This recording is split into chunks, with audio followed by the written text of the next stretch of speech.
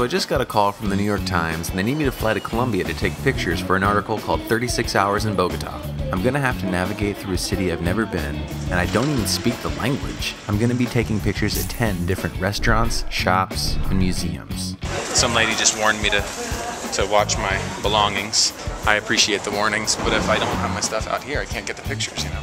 It could be a little risky, and I have no clue how I'm gonna be able to hit all these spots in only 36 hours.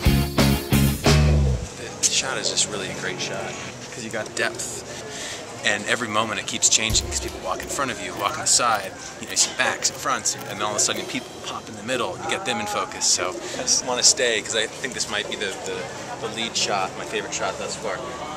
Make sure to check back soon to see how the assignment turns out.